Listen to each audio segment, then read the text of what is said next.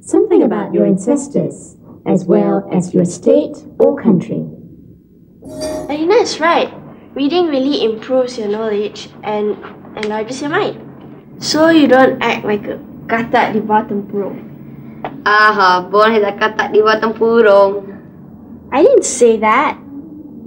But it can happen to any one of us if we don't read. We become close-minded and ignorant of what's happening in the rest of the world. I love reading, especially about Harry Potter and his adventures. Yeah, me too, but let's get back to our discussion. Chandran, can you summarize the first part of the story? Okay. Once upon a time, there lived an old chief in this pleasant village who was about to die. He wanted to give some good advice to his 3 sons before he passed away, so he called them to his bedside and spoke to them. He told Galau the eldest that he should not change, but always remain fair and just, and the family would prosper. What's prosper? That means to become rich or successful. To the second son, Omar, he said, "You are brave, man, but sometimes hot-tempered, and asked him to be kind to the others." And to the youngest, Lutong, he said, "You are sensible and fair, so help your brother, the new chief." Hey, I thought you hadn't read the story. No, all I asked was if you were doing that Bunga Telur story, but before I knew it, you girls were accusing me for all sorts of things. Jumping to wrong conclusions, as usual. Didn't it occur to you that I might have read both of the stories instead of just one, huh? Okay, I apologize. I was jumping the gun, I suppose. Well, where were we?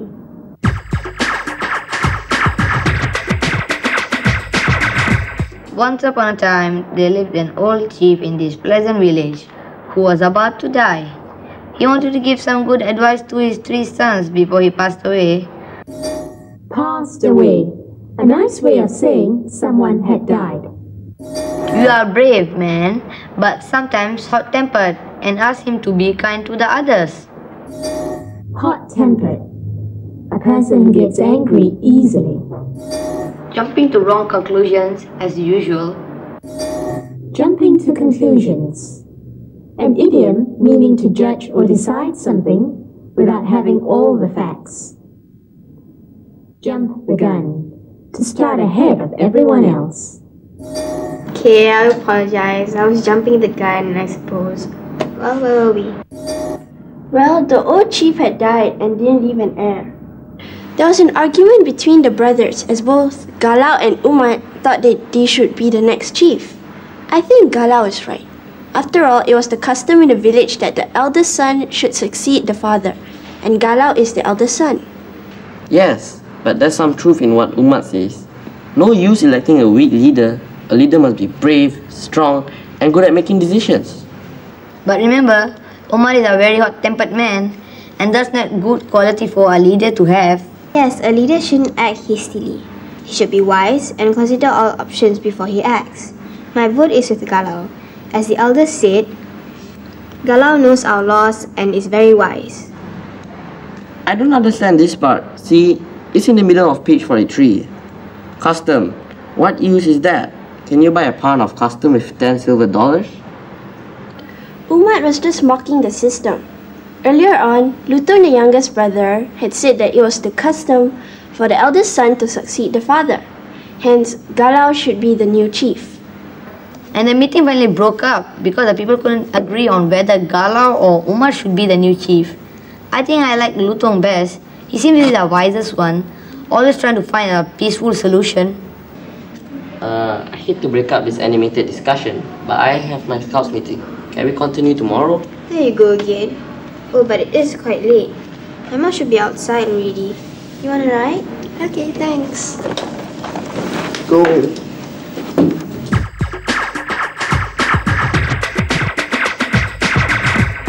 I think Galau is right. After all, it was the custom in the village that the eldest son should succeed the father. Custom. Generally accepted practice or habit. Umar was just mocking the system. Mocking the system. To mock is a verb meaning to make fun of.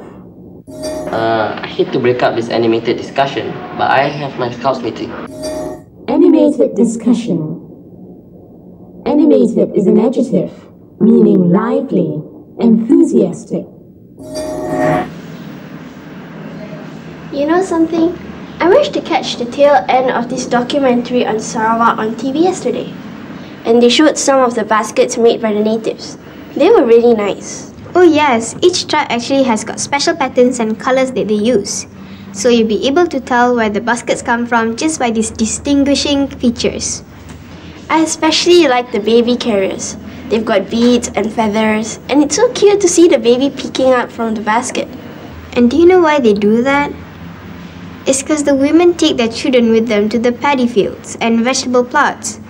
So they need a harness to carry the baby in.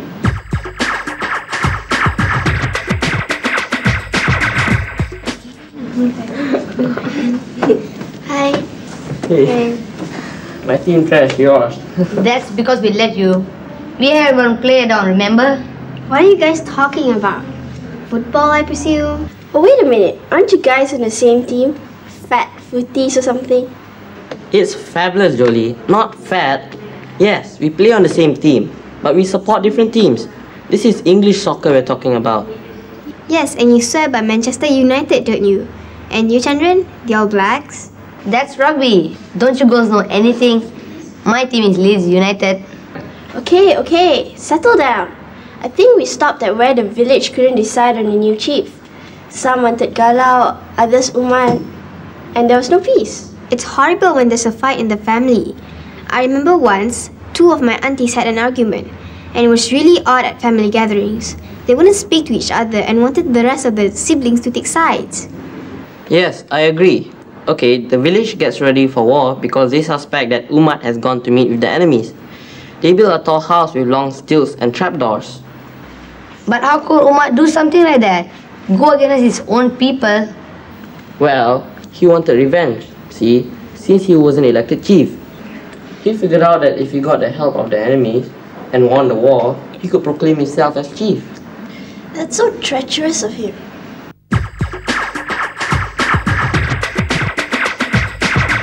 So you'll be able to tell where the baskets come from just by these distinguishing features.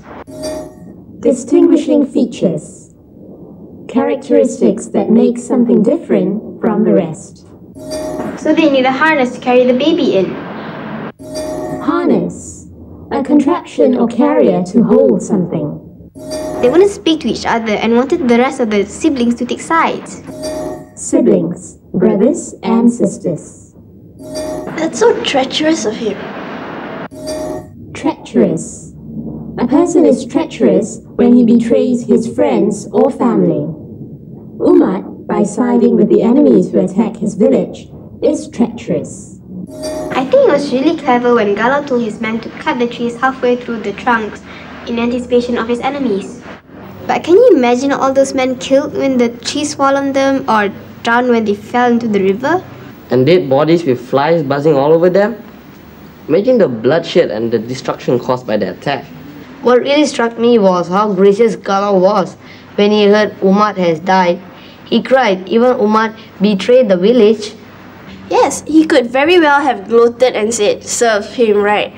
But no, he ordered a memorial pole to be carved in honor of his brother. What's a memorial pole? Is it like those totem poles carved by the Red Indians? Something similar. Most tribes in Sarawak carve huge burial poles to honor their dead. They're usually decorated with intricate patterns and designs. So, that's why the place is called Dalat, which means flies in Melanau. So that the people will remember the flies, the corpses, and the war between brothers, and not repeat it. Yes, it's a good lesson, but a very high price. Have you been to a Melanau taller house like this, Alina? They don't exist anymore. Although I've seen one at the Sarawak Cultural Village, it's similar to an Iban longhouse except that it's much higher and about 3 stories high. Since the Melanau lived by the coast, they were always afraid of pirate attacks. Do most tribes still live in longhouses in the interior? Yes, longhouses are a good way to keep safe. You know, safety in numbers, so that you could defend yourself better in case of an attack. But one tribe also has a roundhouse. A roundhouse? I've only heard of longhouses. Yes, it's quite unique. The barok or head house of the Bidayo people is round with an atap roof.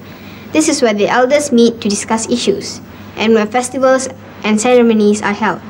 There's so much of Sarawak that we never get to hear about. It's such a shame. So near but yet so far. Okay, let's see if you remember your history. When did Sarawak join Malaysia?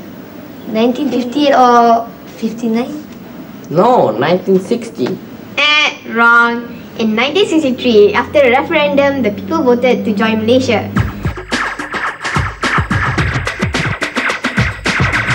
I think it was really clever when Galau told his men to cut the trees halfway through the trunks in anticipation of his enemies. In anticipation of, in readiness for. What really struck me was how gracious Galau was when he heard Umar has died. He cried, Gracious. Adjective meaning kind or well behaved. Yes, he could very well have gloated and said, serve him right. Gloated. Exhibit a feeling of superiority. yes, it's a good lesson, but a very high price.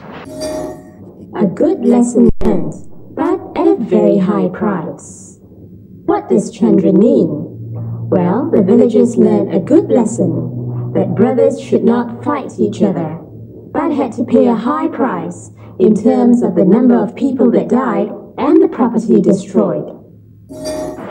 Wrong. In 1963, after a referendum, the people voted to join Malaysia. Referendum. An exercise in which the people vote on a particular issue. You do? Most certainly, the Sarawak Chamber, which is part of the Mulu case, can fit 8 Boeing 747s nose to tail. Wow, that's impressive. You're like a walking history book, Alina, with all this knowledge at your fingertips. Oh, I almost forgot. I have something to show you. I saw this in my dad's library and it's got fantastic pictures of Sarawak.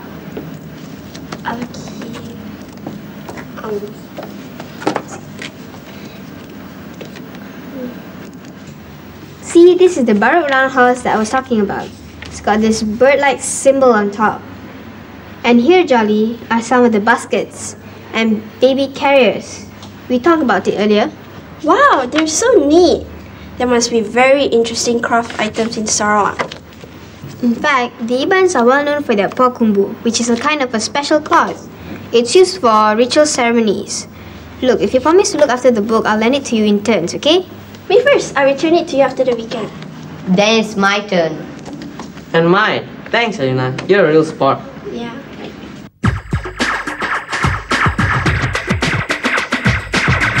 Wow, that's impressive. You're like a walking history book, Alina, with all this knowledge at your fingertips.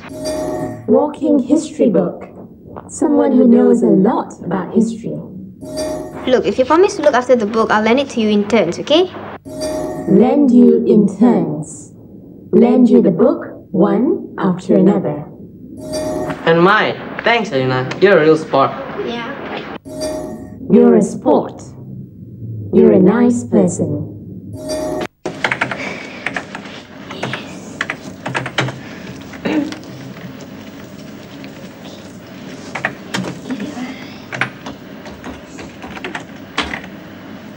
You get a chance to look at the book I lent you? Which one? The Hobbit? Yes. No, the book on Sarawak. Oh yes. I've actually already passed it to Chandran. What? I didn't do anything. I'm blameless. It's amazing how far the son of one's name carries. Jolly was merely saying that she passed the book on Sarawak to you. What book? Never mind. Carry on with whatever you're doing. I found the book fascinating, Alina. There was this whole chapter on history, and it was all new to me. Did you know that it was ruled by the White Rajas before? I was pretty intrigued myself. I mean, there's this fort in Kuching named after a ruler's wife, but I never really knew the whole story until reading that book. Fort Margarita, right? It looks lovely in the picture when it's all lit up at night. And the other huge palace, where the Sultan lives. The governor, you mean? We don't have a sultan in Sarawak. You're talking about the Astana that used to be the palace of the White Rajas. It says that if you take a boat ride down the Sarawak River at night, it's quite a spectacular sight. All the buildings are lit up. Or if you just stand on the waterfront, you can get a good view of all these historical buildings.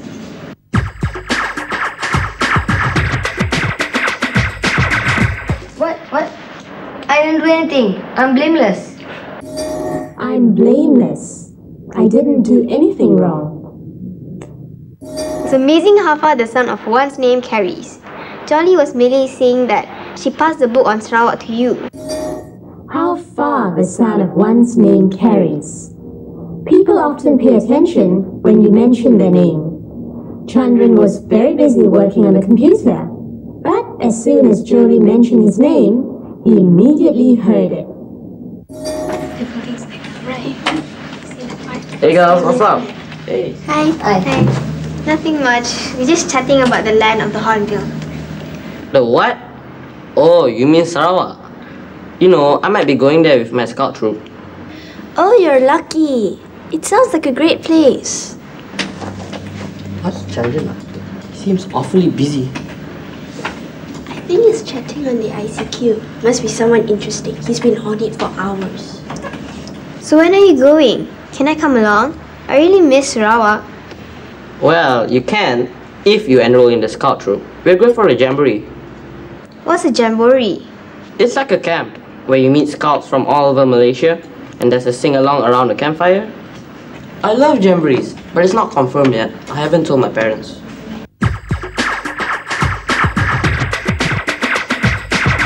Nothing much. We're just chatting about the land of the Hornbill. Land of the Hornbill. The Hornbill is the official bird of Sarawak. Hence, Sarawak is also referred to as the land of the Hornbill. It's like a camp where you meet scouts from all over Malaysia and there's a sing-along around the campfire. Sing-alongs. Sessions where people sing together as a group. Have you ever been to Sarawak? No, only to Sabah. That's quite far away, right? Well, we share a border, but Kota Kinabalu is about an hour away by plane. You know that island where the terrorists kidnapped those people? Is that in Sarawak? You mean Sipadan? No, that's off the east coast of Sabah. We were talking about James Brooke and how he started the Brooke dynasty in Sarawak. The story is that James Brooke was in Singapore when he saw a ship heading for Sarawak. Being an adventurer, he decided to jump aboard and check out the space. He helped the Sultan of Brunei put down the rebellion by the locals and he awarded bits of pieces of Sarawak until he finally got the whole of it. What? I only gave you the book yesterday. You started on it already? No, but I'm surfing the net and I've logged on this website run by the SEDC, whatever that means. State Economic Development Corporation. That's a government agency. The TDC of Sarawak also has quite an informative site. Tells you where to go and what to see.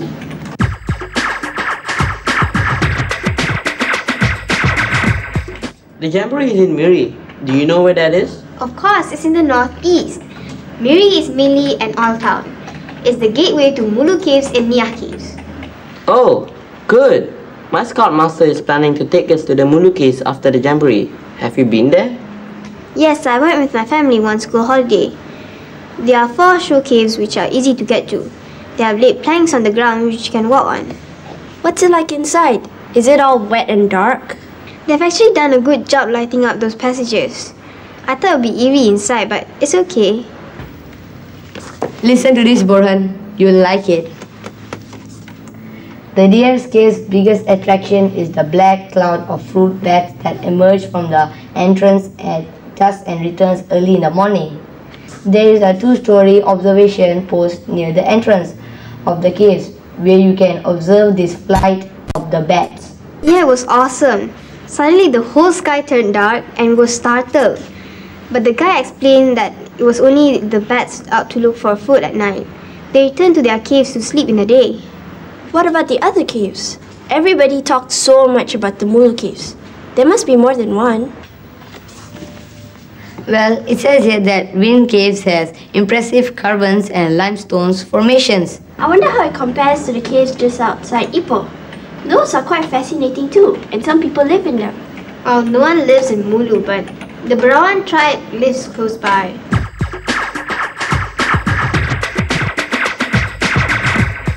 Being an adventurer, he decided to jump aboard and check out the space. Adventurer someone who likes to try out new things. There are 4 show caves which are easy to get to. They have laid planks on the ground which you can walk on. Show caves. Caves that cater specially to tourists. Do you think they would allow us to camp in the caves? I mean, we already have our camping gear, and it would sure be fun. I doubt it. They're pretty strict and I don't think they want a troop of scouts messing about inside. This website is good. There are adventures, caving expeditions allowing you to crawl, climb and swim your way through that many caves. Oh, that sounds interesting. Maybe you'll come across some blind fish. Blind fish? Are you serious? I saw a discovery program once, and there was this cave in New Zealand. The fish are blind cause it's very dark in the cave and no light penetrates. They don't need to see but feel their way around. You're pulling my leg. No, I'm serious. There is such thing as blind fish. Borhan is right. There is such a thing as fish with no eyes. Nature has a way of adapting. And when you do not need a certain organ, it does away with that organ as time goes by. How far away are the Nia caves? It's probably too much to do both Nia and Mulu, but it's definitely worth a trip sometime. The book said that there is evidence of humans having inhabited the cave some 40,000 years ago, and there are rock paintings. Small canoe-like boats were discovered there, and archaeologists think that these were used as coffins. So, the Nia caves must have been a burial ground of some sort. Would be a nice place to camp overnight. I knew it. Boran and his taste for the morbid. Well, we'll be interested to hear your hair-raising experiences. Let's change the topic. Did any of you know that we grow apples in Sarawak? But you need cold weather for that. Well, it's cool enough in the Klabit Highlands for apples. That's some local trivia for you. I am sitting here and I'm hearing all this wonderful information for the first time. I don't know why we know so little about East Malaysia. Yeah, I don't think many of us could pinpoint Kuching on the map. I know that neither of my parents have visited Sabah or Sarawak. I suppose it's the airfare that deters people from visiting. It costs about 600 for a return ticket. Wow, that's a lot of money. I think I'll stick to the peninsula for now. But if you get a chance, Borhan, you should go. It's quite different over there. I will try to persuade my parents to let me. It will be the first time I've gone that far without them. I suppose if I'm with my scout troop, they won't mind.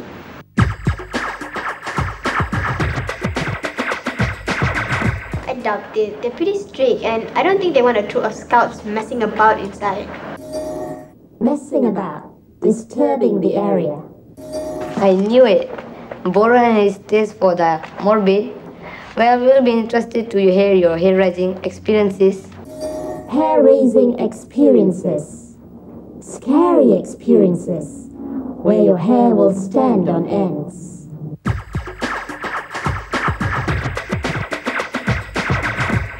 Sarawak remains one of my favorite destinations in Malaysia. Rustic longhouses, doe-eyed maidens, and charming Kuching. Let's hope Borhan gets to make a visit. And it's time to say goodbye. And here are some questions for revision.